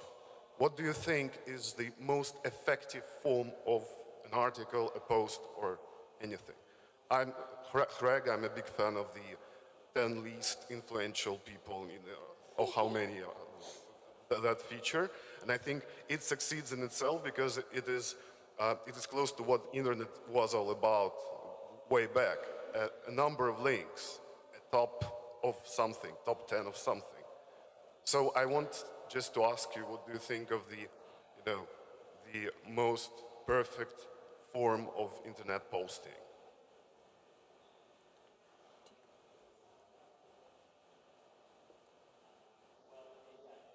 20 that you mentioned that we post. Sorry. Yeah, no problem. But Powerless 20, yeah, I think the key for an internet post is and I think this is unlike print in that it has to have really good images of some sort. There needs to be a visual element. I mean, when we're talking about art, we have to recognize that the visuals are really important, and I think that's a key. If you want something to go viral online, and we've had a number of posts go viral, there has to be something really good to look at, and I mean more than just the words. The words are augmented and are a part of it, and there's a symbiotic relationship between the words and the text, but the image is really important. And I think, sometimes as art critics, we forget how important images are in our own writing.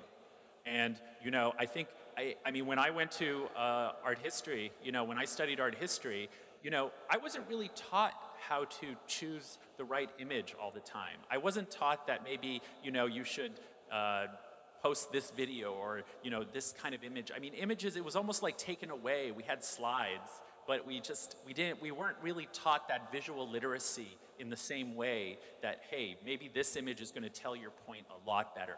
It's not just a perfect picture of the painting. Maybe you should crop it because you're talking about this part. It's like there are the different kinds of things, and I think online highlights that. Can I also tackle that question? I don't know if a perfect post exists. One of the things about the internet is that these models are still developing. We are all still experimenting. And I'd also question you how you would measure success. Is a successful post something that communicates most effectively to your audience? Or is a successful post one that gets the greatest number of page views? Because if you're looking for page views, there is a specific model that you might want to try out. Kittens. Page views? The model for page views is kittens, right. Obviously. Right, kittens, yeah, we were just talking about that. Kittens, lists are really popular. Lists, yeah. Yes, image galleries, I mean, but those are all kind of tools and tricks for bringing an audience to your site, and then what you do with them and how you communicate with them there is an entirely different story, in my opinion. Yeah, we're totally subscribed. Hello, Valentin, by the way, we have worked together. You were our Moscow correspondent for a while, yeah. So very nice to meet you. I'll have a coffee with you later on. So yes, I totally agree. I mean, there's this thing like, do you want the clicks? Do you want to be found on Google? Do you want to have to bring in the keywords so that your article is ranked very high? From our experience, from monitoring people, the shorter the better.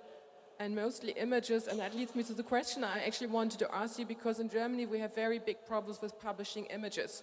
When I was working with ArtNet, there was like an agreement between the company and between a German system, which I can't translate into any other language, which is something like a copyright holding system. So anything, if I publish something online privately and I want to take a picture out of an art gallery, I can only do it for a certain amount of time, then I have to take it down.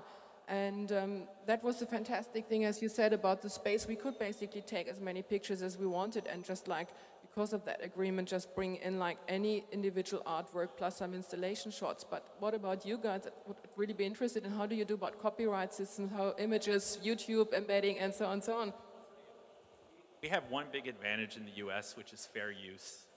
Fair use is written in the Constitution. And I'll tell you, try to sue me. I will fight back because fair use says that if you're criticizing something and you're actually talking about the image, you actually have the right to reproduce that. So that's a right. I mean, companies can sue you and try, but the truth is, there are certain liberties that we've won and they're fought. And in the 21st century, one of the biggest battlefields, and I think you're all going to fight it, everyone in this room to a certain degree, is copyright.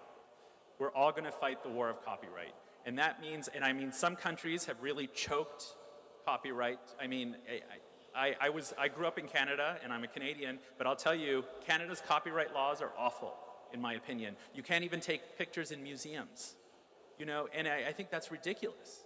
Why should I not be able to go into a museum and share a wonderful image with people? And if anything, I'm giving them free publicity, and I think that's something you're just going to have to fight for. And hey, you want to sue me? Go ahead. Did anyone try to sue you? They haven't tried to, though often people will ask us to take images down. And unless they have a really legitimate reason, like for instance, in the case of Ai Weiwei, somebody asked us to take something down because they didn't want to be, they didn't want the Chinese authorities to go after them. And so then in that case, you have to weigh it. And you have to say, well, is there, their personal safety is at risk? That's different. Another question, just one last question. What do you think, this is addressed to Hrag, basically, but to maybe somebody else.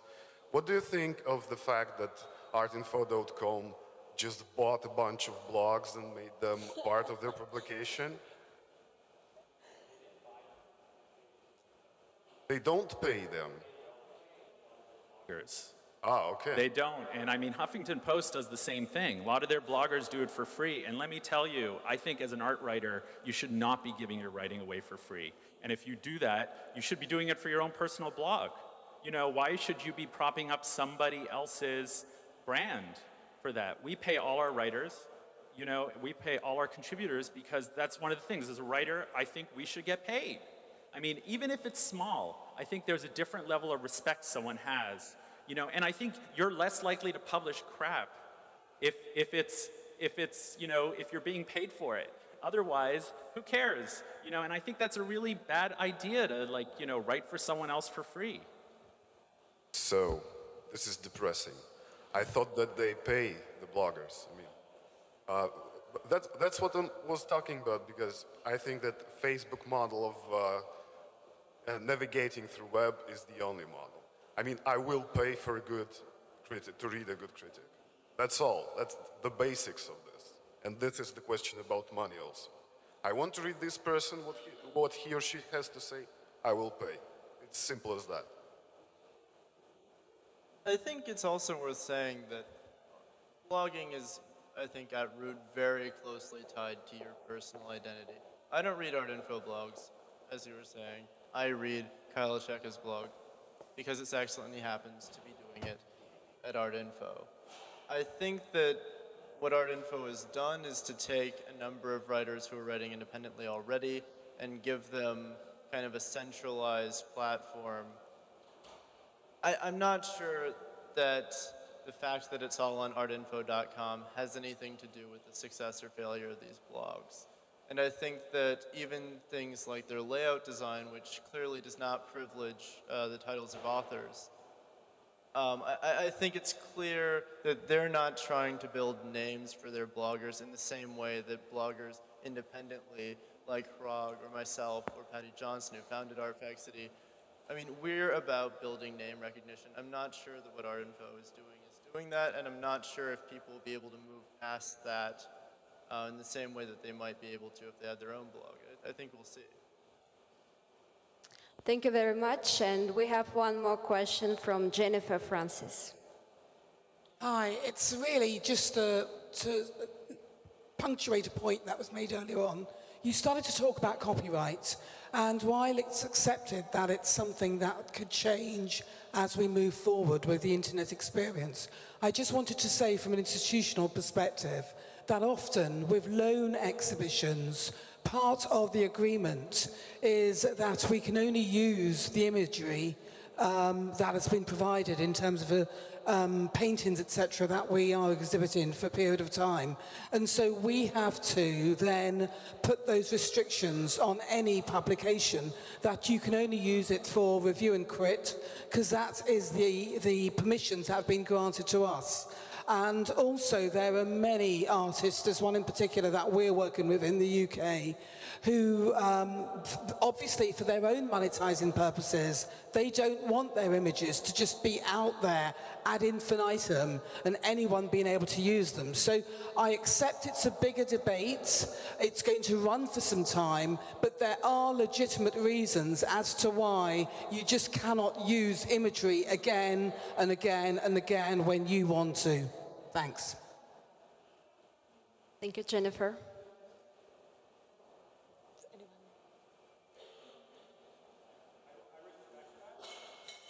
Hello. I respect that, but I also will fight that battle, because at the end of the day, you know, I have actually walked out of exhibitions when they didn't allow me to take photographs, and said, sorry, then I'm not going to write about it, because I think as an art critic, sometimes my subjectivity doesn't just come from words, it comes from photos. I mean, we ask our writers to take their own photos most of the time, and only when the photos aren't very good, sometimes we go to the stock photos. But I think it's part of that. It's part of seeing. And now, especially with cell phones and things like that, we're used to people seeing things in different ways. And okay, if the reproduction isn't so good, that's all right. We're still seeing it in different ways. And I understand the legal agreements, and I understand artists asking to control their image and all those sort of things, but I don't have to agree with it. I mean, just like any form of criticism, just because it's in a press release doesn't mean it's true. I mean, I could disagree with that.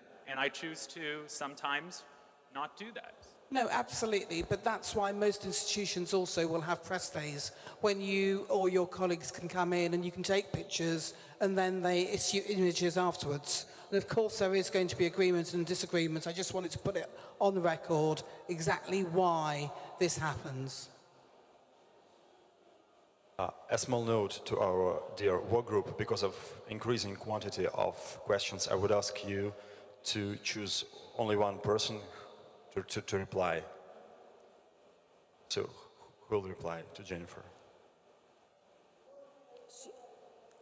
У нас есть один вопрос. We have one question. Good afternoon, everyone. I'm the author of the project that discriminates the authorities. Yes, I would like to hear today about criticism. When does a critic talk to the artist like a soul speaks to a soul? Maxim Cantor actually stole my other question. First, I had a great superstition about the internet on the level of intuition.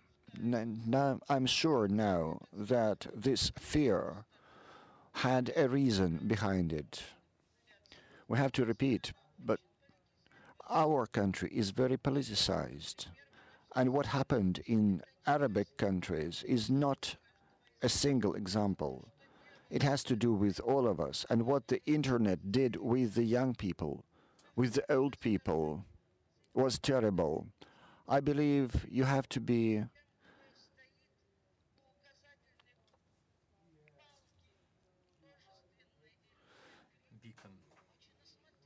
very careful with those blogs. And there was a bad experience. And I don't think the US should impose their concept of liberty and their understanding of the artistic values. Do the US try to become a world policeman in the world of arts? We have our own traditions. We are an Eastern country. We have Yuri Shevchuk. There is the group DDT who once said, revolution You've taught us believe in kindness. Just remind me. You made us believe kindness was always right. But how many people do you burn on your pyres? You are the young people. I was born in 1955. Look at how my contemporaries are. You should be very careful to each other. Today, criticism must talk to the artist's soul. I'm sitting here among so many good and kind young people, but I understood. I'm tired of words. Or like Sartre said, words, words. And you will be tired of that video fairy tale. Thank you very much. I think that doesn't need a comment. You were talking about your generation. We have a question from the younger generation, the young person in the back row. My name is Konstantin Favilov. I'm an artist, and I have a question about the filtration of criticism. There's a lot of criticism on the internet thanks to the liberty. And everyone expresses their opinion. But for young artists, the process of selection and filtration is very difficult because there's so much information coming to a person that has not yet been formed. And the person becomes very anxious and finds it difficult to find what he is. So should that selection be done by the artist himself, or should it be a function of the internet? So the question is, how does a young artist develop those filters through which the criticism comes? Because so much information is coming to him. Many of you have excellent art education, but nowadays the art has become less academic and many people do not have that education. They do not understand what the critic says. And people could not understand whether the critic is saying meaningful things to him or her. And how does he achieve that filtration? The question is.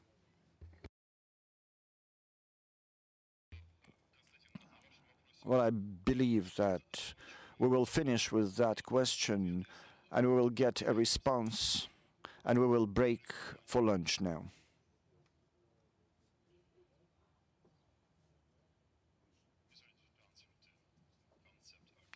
Can I maybe answer both things a little bit?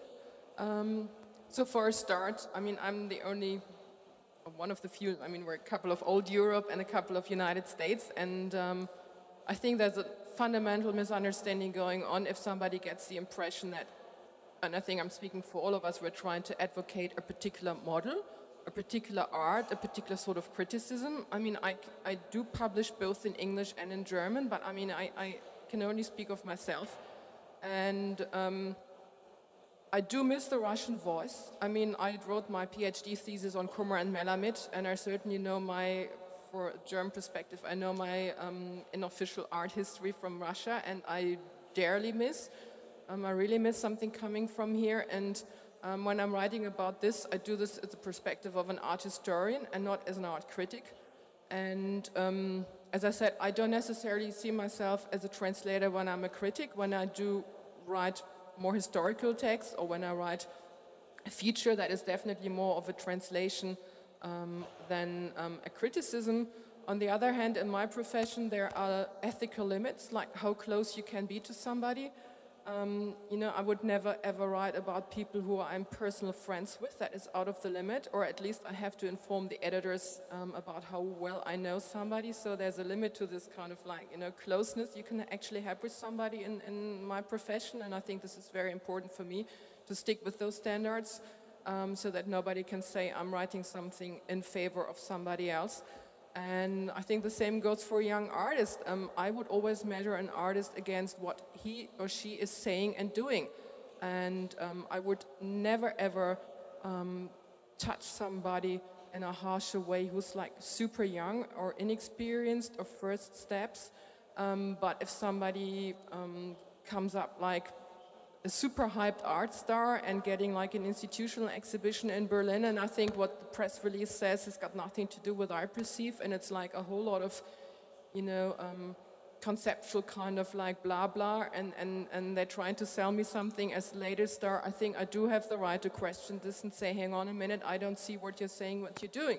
So I think there's different levels also in the terms of like how I see my own profession and the kind of texts I'm writing and the different roles I do have to do to kind of like make at least a certain impact on things. And I am kind of quite schizophrenic whether I'm writing as an art historian or whether I'm writing as a critic. And I think that different kind of ethical rules apply, you know, in terms of like how, as I'm saying, like how close you can be and how you judge people.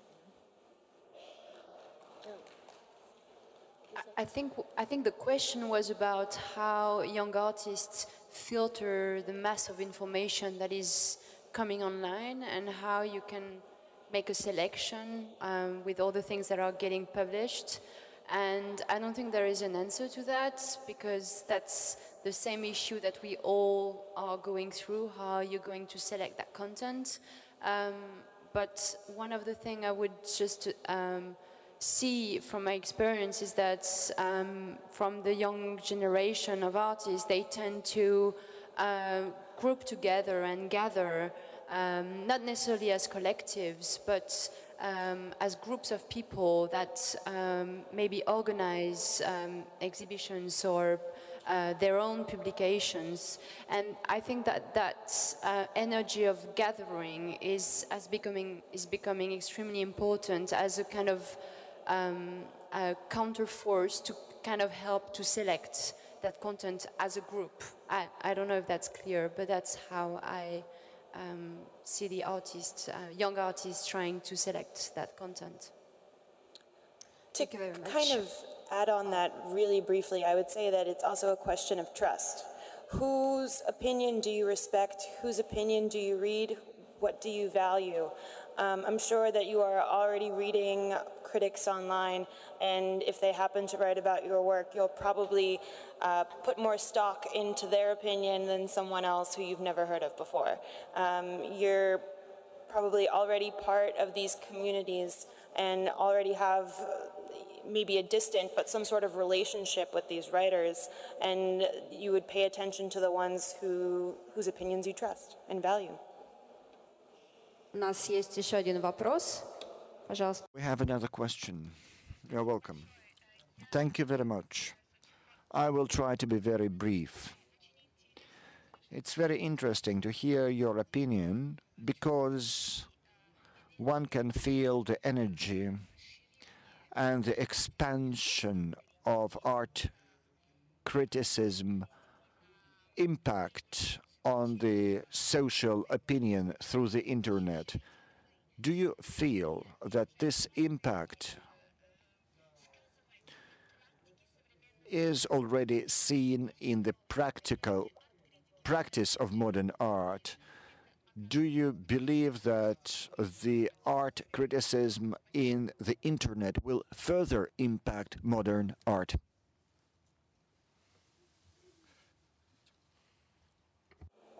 Will, please.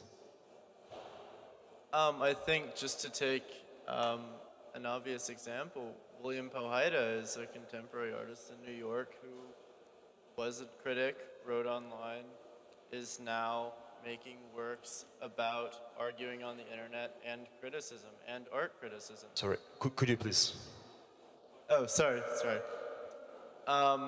I think he's very clearly an artist who's not only being influenced by art criticism online, but is actually making work which takes that as its subject.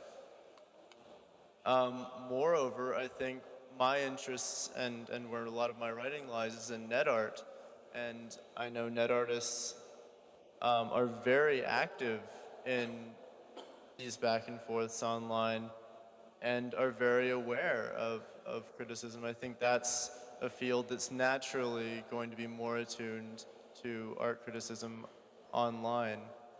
I think the openness, the new openness of critics has been very refreshing for them, and it's really helped in establishing this discourse that I think is very soon going to become a history.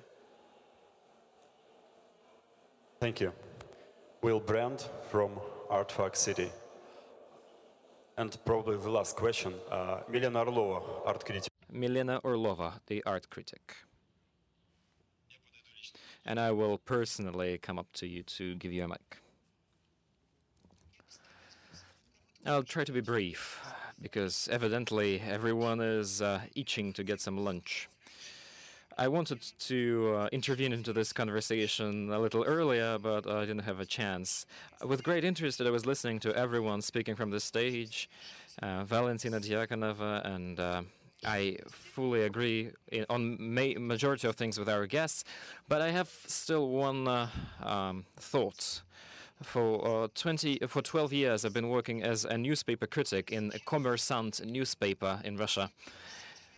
And now I've logged in Facebook, and I don't consider that to be part of my work or some professional engagement or professional activity, but amongst my friends there are so many artists, and since a professional network, it happens so that in your social media you discuss some artistic things, artistic problems. If in the newspaper my position was abstract, I was speaking on behalf of the newspaper, I couldn't feel it was my personal opinion.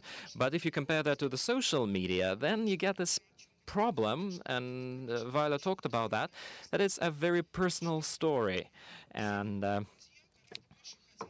it's interesting that all my friends are interested in what's not for print, so to say. So what's behind the curtains, what's behind the lines, what's behind the critic text. And I've read on this forum yesterday that my friends were interested in a story how to get to this forum, because my friends were discussing a very tight security system in this forum, and one of my colleagues was left behind because he had some problems with his documents, and that triggered a huge reaction. And not the stuff that is being discussed, like the theories or practices or philosophy or anything else. Even more, one other problem appeared, and I formulated it for myself right now. I call it a friendship censorship. Since Facebook community is a closed community, and those people I talk to are my friends, well, I cannot offend them. The ability to offend them limits my abilities as a critic. On the other hand, it allows me to move on to a more personal contact level, to really cite some stories. Well, for me, it's a paradox. I don't know whether you have encountered this situation or not. And here I'm talking about closed communities, narrow communities, and both professional communities. I think it's a new reality. You have friends who are your colleagues at the same time, and I really don't know how to act. Either I could publish only images, and that will not be interesting because everybody asks for your opinion. My question is as such, and do you have this problem of friends? Thank you.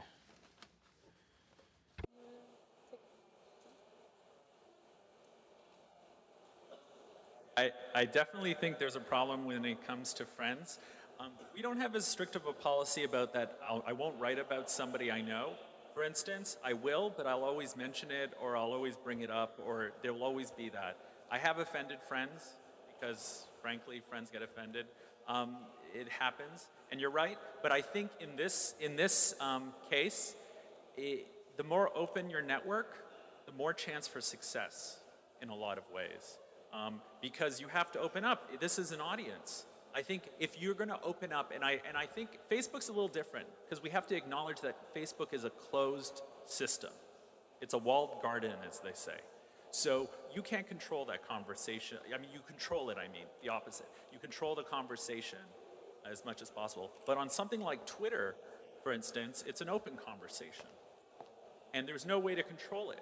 If somebody in this room does something with the ArtCrit hashtag that is completely offensive to all of us on the stage, we can't say, I'm sorry, you can't say that. So I think, but that's the benefit. It's like the more open. I mean, frankly, as an online publication, I want more readers, not less. You know, I'd like more people to be involved. At the same time, I'm not going to allow you to say something incredibly offensive. But if you don't agree with me, that's fine. I don't think I'm God. I mean, you know, I've made mistakes. That's fine. And I think if you accept that, then, you know, you're ready for this type of criticism, this type of online engaged criticism.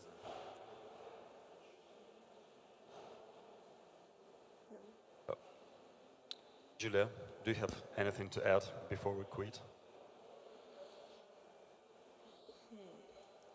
The question of friends. I've actually written about friends before, and it is really hard to be objective.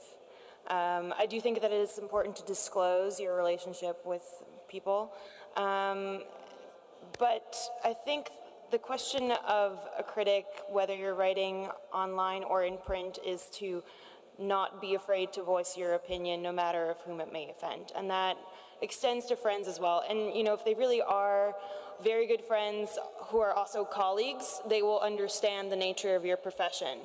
To me, it's been very beneficial to develop personal relationships with colleagues and with artists through Twitter. I actually tend to keep Facebook much more private, and I'm much more selective about who I allow into that circle, because that is a place where I'm much more likely to express my opinion. And you know, I probably won't add an artist who I've met passingly at an exhibition into that sphere, because I don't want that type of relationship with them in that space. For example, on Twitter, I make connections with artists all the time, and it actually grants me greater access to them. You know, somebody publishes a new work, and I spot it on Twitter, and I email them or send them a message instantly requesting an interview, and they grant it. And it's that type of professional relationship that medium allows that I'm actually really invested in. Facebook for me is more a place for friends and family, and maybe I might not write about an artist who I've let into that close inner circle, because it's a different tenacity of the relationship there. Thank you, Julia. Thanks to all of our work group. По-моему, последний вопрос Милена. And the last question of Yelena Orlova draws a line, a bottom line of our session that is dedicated to new media and social networks. I'm pretty convinced that the esteemed participants of this working group will become online friends. They will friend everyone who has gathered in this room. And all other questions and any further conversation could be continued on a online venue.